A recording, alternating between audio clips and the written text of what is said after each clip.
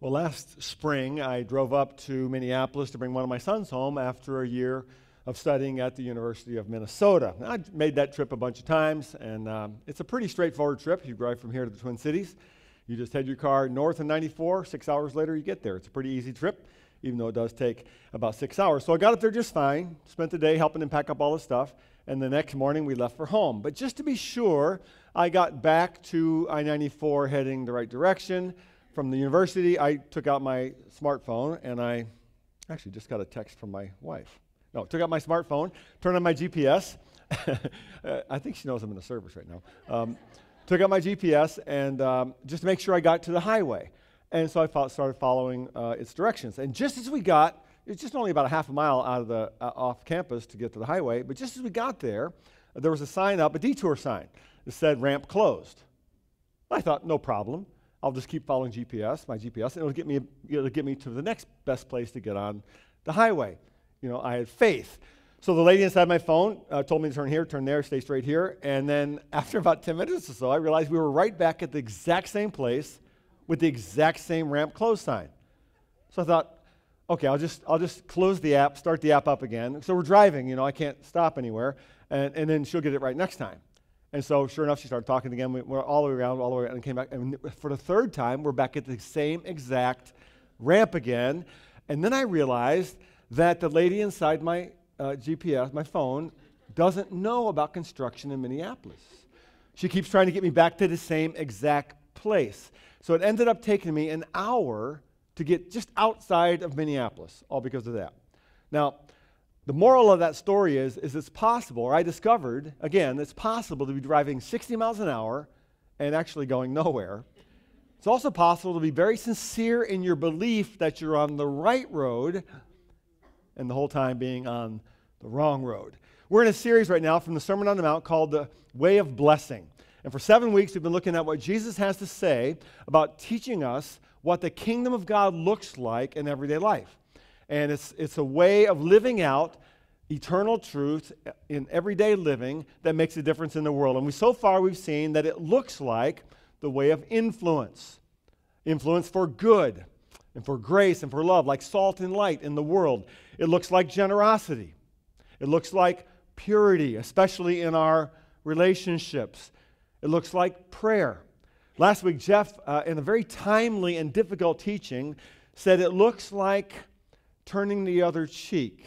It looks like going the extra mile. It looks like a refusal to respond to injustice with retaliation and revenge, appropriate for our world today. Today we're going to see it looks like the way of salvation. We're in Matthew chapter 7, verses 13 and 14, just 2 verses. Extraordinary teaching Jesus gives us here, so let me read these verses to you. You can look on the screen. Jesus says, "Enter through the narrow gate. For wide is the gate and broad is the road that leads to destruction, and many enter through it. But small is the gate and narrow the road that leads to life, and only a few find it." Jesus starts off by talking about 2 roads. 2 roads. And I want to begin by talking about 2 men. 2 men who share the same first name, but who are separated by about a half a century and about 1 million cultural miles, okay? Both of them share the first name Robert. The first man is Robert Frost. Robert Frost in 1920 wrote a poem entitled "The Road Not Taken." It begins like this: 2 roads diverged. How many can finish the line? In a yellow wood. How many memorized that back in English class? Anybody remember reading that poem? Anybody? 2 roads diverged in a yellow wood. It ends like this: 2 roads diverged in a yellow wood, and I took the one less traveled by, and that has made all the difference. The second Robert is Robert Plant of the well-known iconic rock band Led Zeppelin. Arguably, Robert Plant's most famous song was, anyone? You're going to give yourself away, but yeah, "Stairway to Heaven."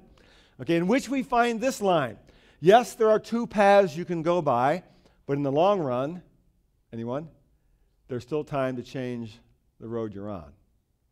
Both Roberts talk about 2 roads, and both acknowledge that the road you choose makes all the difference, but I don't think either man knew that he was quoting and talking about the same thing Jesus was talking about. Jesus also talks about 2 roads. He says, "Enter through the narrow gate, for wide is the gate and broad is the road that leads to destruction, and many enter through it. That's the first road. Now, what's he talking about? He's using an everyday illustration, which he often did, to explain a very significant spiritual truth. Just as in his day, we today, all of us know what a wide road is. We can think of a 6-lane highway. We can know what a narrow road is. We can think of a little country single-lane road or maybe a bike path type road. That makes sense to us. We know what a wide road is, what a narrow road is. So they did in Jesus' day as well. Now, he's making a spiritual point here. The wide road is what might be called, and I like to play around with this, calling it the Burger King road. This is the have it your way road. It's what might be called designer spirituality, do-it-yourself religion. I knew someone one time who said, I'm a spiritual man, I'm just not a religious man. That was his excuse for not being part of any organized church. There are a whole lot of people in our culture who believe this, who work this way. In fact, I think this is the default road of many, many people in our culture. Because this is the easiest road to find. It's the easiest road to travel. It's the road that allows you to travel whatever speed you want to go, whatever direction you want to go. No speed limits, no traffic lights, no yield signs. It's the road where you get to decide what God is like. It's the road where you get to decide what God cares about. It's the road where you get to decide what the rules are. It's the road where there is no such thing as sin, hopelessly old-fashioned word in our culture. There are just infinite choices. You might remember way back in Genesis, where the whole story starts, God places a limit right at the center of human experience. You can have everything in the garden. It's all there for your pleasure, except do not eat from that tree. If you eat from that tree, you will surely die. He placed a limit in the middle of the garden so that human beings would forever know that he is God and they are not. And Satan, right from the beginning, challenges that limit. And Satan still challenges that limit. He still draws people to what I would call the wide road, what Jesus calls the wide road. Let me give you a few examples of the wide road. This road says things like, all roads lead to God. Every religion, every approach to spirituality, if it's sincere, leads to the same place. It's probably the most common thing expressed in our culture today. This road says, you're a pretty good person. You're above average. Most of you are, I can tell just by looking. You've done more good than bad in your life, therefore, that's enough. Any God we can imagine, certainly that would be enough for that God, to do more good than bad. Or it says, my God would never judge anyone. What kind of God judges people? The problem with the wide road, Jesus says, is that it leads to a spiritual dead end. It leads to a spiritual dead end. It's following your GPS, but going in circles. It's following your GPS, but winding up at the same exit that's closed. You're sincere, but you're going 60 miles an hour, but Jesus said it leads to destruction. But there is a second road, he says. This road he calls the narrow road. Let me read the passage again. Enter through the narrow gate. For wide is the gate and broad is the road that leads to destruction, and many enter through it. But small is the gate and narrow the road that leads to life, and only a few find it. Now, what's he mean by that? Way back in the early 80s, my wife and I, right after we were married, lived for 6 months in Santa Cruz, Bolivia, on a short-term mission experience. And Bolivia is an amazing country. Haven't been there in many years, but it's small, it's landlocked, but it's just spectacular in its physical beauty. From mountains to lakes to high desert plains, it's just spectacular. But the roads, when we were there, weren't really all that good in the interior of the country because it's a very poor country. In particular was the road between Santa Cruz and Cochabamba, which we had to drive twice while I was in Bolivia. It took about 10 hours to travel this road, only about 150 miles or so, maybe not even that far. But as you can see, it's a winding, narrow mountain road, and many places just wide enough for one vehicle. Bolivian drivers have a way of actually passing on those roads, which is just a hair-raising experience to go through it. But that's always what I think of that road when I read this passage. Now, what does Jesus mean by the narrow road? He doesn't necessarily mean a dangerous road, but he does mean a difficult road. And it's difficult because it's a road defined by truth, and we don't like truth very much. We don't like narrow roads because we don't like roads where we don't get to make all the rules. We don't like roads where we get to drive any speed we want, go any direction we want, where you never have to yield. We don't like roads like that. It's a road, he says, that's narrow because it's defined by someone else. Here's how Jesus defines that road in John chapter 14, a different book in the New Testament. Jesus answered, I am the way and the truth and the life. No one comes to the Father except through me. Now, here Jesus says, in essence, in the clearest possible language, that he himself is the narrow road. Now, I want you to hold that thought. Some of you here tonight might actually be objecting to that claim in your mind right now. And it's okay. Hold that thought. We're going to come back to it in just a minute.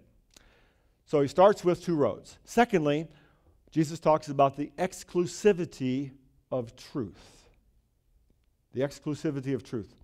Begin in kind of an unusual place. I would guess that most of you know that the Chicago Cubs played the Chicago White Sox this past week in 4 games, called the Crosstown Series. Now, how many of you are Cubs fans here? Would you call yourselves Cubs fans? Okay, wonderful.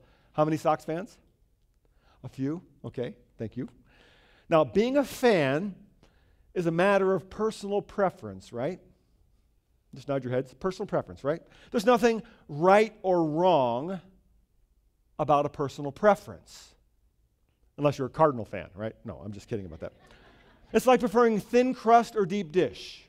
That's not a moral issue. It's just a preference issue. You know, it's like vanilla or chocolate. But truth is something different. Let's say if I say I'm a Cubs fan, I've made a statement of preference, we all get it. You say, okay, you're a Cubs fan, Pastor Brian. Fine, I'm a Sox fan. But if I say this, the Cubs won the World Series last year, I'm making a different kind of statement. That's not a preference statement. That's a truth statement, right? The Cubs won the World Series last year. I'm making a truth claim, and I would be wrong. Why? Because the Cubs did not win the World Series last year, nor any of the previous 108 years before that. They didn't win the World Series, right? Now, when it comes to spiritual truth, to God, to salvation, to eternal life after death, we have this tendency to confuse personal preference with truth. Let me try to explain. 2 things you need to know about truth. And here I'm going to ask you to think with me a little bit. I believe every sermon should require you to think or learn something, help you feel something, and then decide to do something. Now, all of our sermons don't hit all 3 targets, but right now I'm going to ask you to think. So think with me. As human beings, we know this about truth. We know that all truth is exclusive. We know this, but we fight against it. We know, for example, that at the end of a baseball game between the Cubs and White Sox, the score will tell us which team won. One team wins, the other team loses. For example, the Cubs won the last game of the Crosstown Series 3-1. We may not like the outcome, and that may not be our preference, but we can't dispute the outcome because it's true. The Cubs won 3-1. By the way, they lost today, 4-1 to another team. Furthermore, if someone asks us who won the last game of the Cubs-Sox series, we would never, ever say, well, amazingly, both teams won. The Cubs won and the Sox won. Everyone went home happy. It was awesome.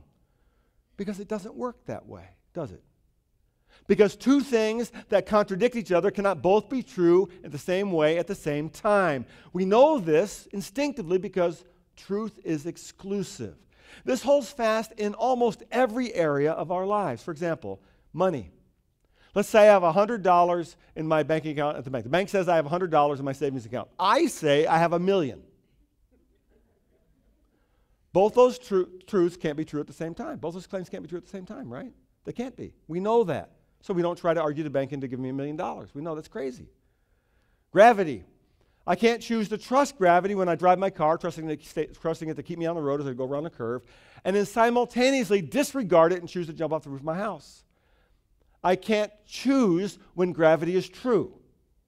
It just is true. The problem comes when we consider spiritual truth, the most important truth we ever consider. Jesus says, I am the way, the truth, and the life. No one comes to the Father except through me. And when he says that, he's making a truth statement. And that truth is exclusive. It's exceedingly clear. If Jesus is the way, there is no other way. If Jesus is the way, then all roads cannot and do not lead to the same place, to the same God. If Jesus is the way, we do not get to create our own spiritual truth. Now, and here's the issue. as human beings, that's exactly what we would prefer to do. We want to make the rules. Ever since Genesis chapter 1, we want to make the rules. We want to determine our own spiritual truth. Something in us rebels when Jesus says, I am the way. What do you mean, you are the way? What do you mean, Jesus is the way? How can you be so exclusive? How can you think your truth is any more true than my truth? My truth says that Jesus is only one of many ways to reach God. And that sounds like a pretty good argument to our culturally conditioned ears and minds, but did you know that every major world religion makes claims that are exclusive? Every one. For example, let me just give you a couple of examples. Islam claims that to please Allah enough to enter paradise, you have to do 5 things called the 5 pillars of Islam. You have to proclaim there is no God but Allah and Muhammad is his prophet. You have to pray 5 times a day facing Mecca. You have to give alms to the poor. You have to fast during the month of Ramadan. And you have to make a Hajj once in your life. That's a pilgrimage to Mecca. And by the way, if you have the bonus, if you die in a holy war and a jihad, you pass straight through and you go straight to paradise. You do all that, and you might do enough to please Allah, but there's no guarantee. By the way, the Quran teaches that Jesus is not the Son of God, that Jesus did not die on the cross, and he did not raise again from the dead. Let's go to Hinduism. In Hinduism, the concept of salvation is very, very difficult to define, but it has to do with the idea of karma. That is doing more good in your life in this time around so that next time as you're reincarnated, you get a little higher level so that you eventually escape the cycle of rebirth until you achieve completeness. And by the way, Hinduism teaches there's not one God, but 330 million gods. Clearly, all these claims cannot be true at the same time in the same way because truth is exclusive, right? Now, not only is truth exclusive, but all roads have a destination.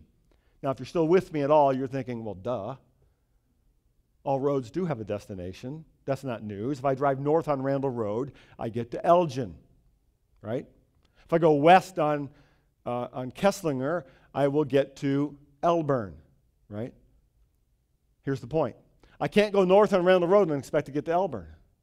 We all know that. Yet I would submit that's exactly what many, many people in our culture do when it comes to the spiritual dimension of our lives. Andy Stanley calls this the principle of the path. He has a nice little book where he says every path has a destination, and that path always leads to that destination. And every step we take along that path gets us closer to that one and only destination for that path. The problem is we like to pretend that the principle of the path does not apply to us. We like to pretend that we're an exception. We like to pretend that I and I alone can go north on Randall Road and wind up in Elburn because I really want to. That's what we want to believe. Let me illustrate. Let's say there's a student. College student goes off to college, enjoys the newfound freedoms of college life just a little too much, skips class a little too often, ignores his reading assignments, forgets to get his term paper in, and expects to get an A at the end of the semester. So that student, he or she, is on the path called flunking out. But he or she believes she's on the path called Dean's List. Right? You see what I'm talking about? Or our finances, for example. We buy all kinds of things on credit, believing, as our culture teaches us, that so long as we manage our monthly payments, we're fine. And we're surprised one day to find ourselves in a deep hole of debt. See, we want to be on the path marked financial security and prosperity. We are actually on the path called bankruptcy. Well, we pretend that we're not. And when it comes to spiritual truth, we pick and choose what to believe. That is, we assert our right to decide what's true for us. What could be more American than saying, this is true for me. This is my truth. Deal with it. So we create our own little one-person religion. And many, many people just disregard Jesus' words as being hopelessly old-fashioned, narrow-minded.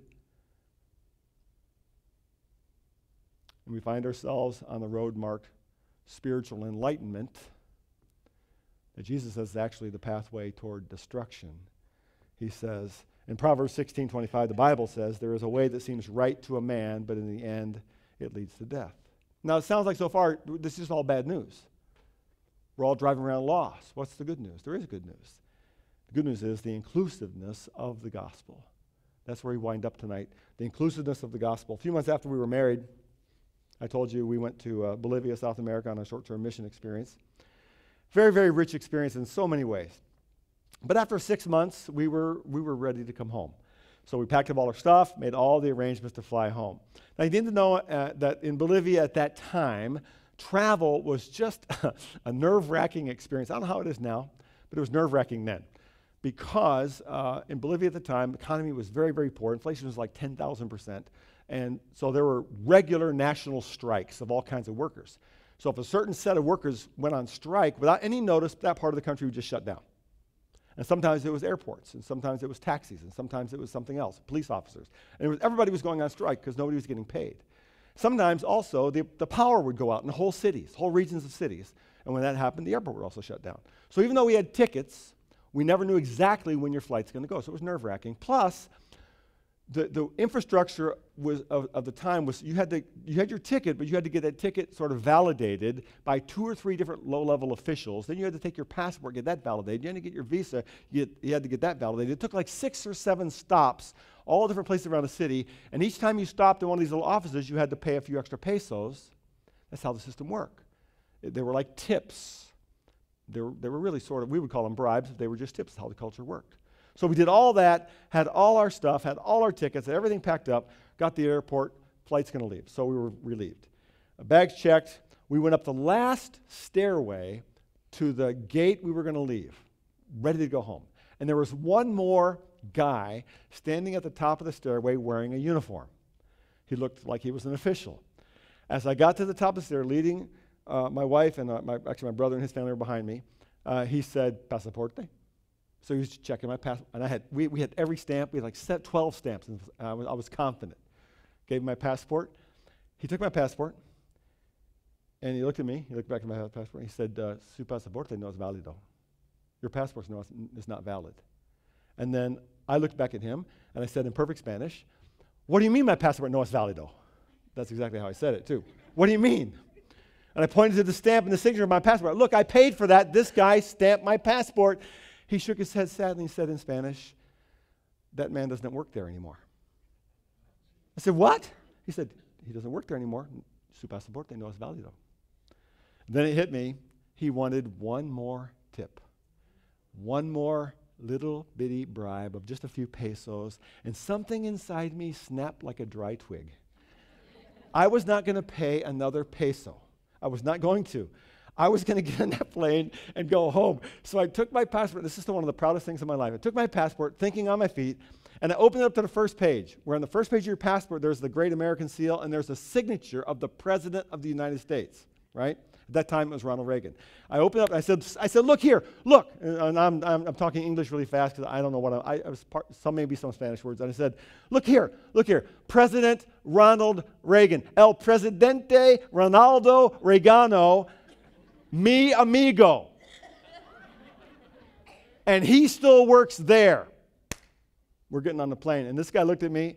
He got this little smile on his face like, "Okay, you got me." And he just waved us through. And here's the moral of that story. Sometimes it's not who you are that matters, it's who you know that matters. And this is the gospel. Jesus says, "I am the way, I am the gate." What he means is our salvation, our eternal destiny, is not dependent on our actions, our religious behaviors. Salvation cannot be earned or deserved. Rather, it can only be received by faith in who he is and what he has done. Now, let me stop there for just a second. I want to acknowledge that it's possible that for some of you here today, that sounds just odd and off and crazy. The gospel always will sound a little crazy to some. You're thinking, you expect me to believe, Pastor Brian, that God came to earth in a man, and that guy died, but then really didn't die, came back to life, and you expect me to believe that. And that my entire faith should be on that guy. I'm saying, that's what I'm saying. And here's why. In Genesis chapter 1, the first verse, it says, "In the beginning, God created the heavens and the earth." Today, the most brilliant scientists and astrophysicists have proven to us that the entire universe had a beginning. Genesis 1:1 tells us who began it. Then in the New Testament, it tells us that in the first century, there was a man crucified, dead, and buried. On the third day, he rose again from the dead, and that tomb was empty. And that took place in front of thousands and thousands of people in real time and real space and real history, and no one has been able to find that body because there is no body. Put that story, that's the arc of the story. It starts in Genesis 1:1, it ends with an empty tomb. All that happened in real time and space. So nobody made this story up. It's in real time and space and history. Therefore, the gospel is a truth claim and not a preference claim. Jesus is either telling us the truth, listen, he's either telling us the truth or he's lying through his teeth. You have to decide. There is no other option. But notice, the narrow gate, he says, is always open. In John chapter 10, Jesus says it this way, therefore, Jesus said again, I tell you the truth. I am the gate for the sheep. All who ever came before me were thieves and robbers, but the sheep did not listen to them. I am the gate. Whoever enters through me will be saved. Notice, first there's a truth claim. I am the gate.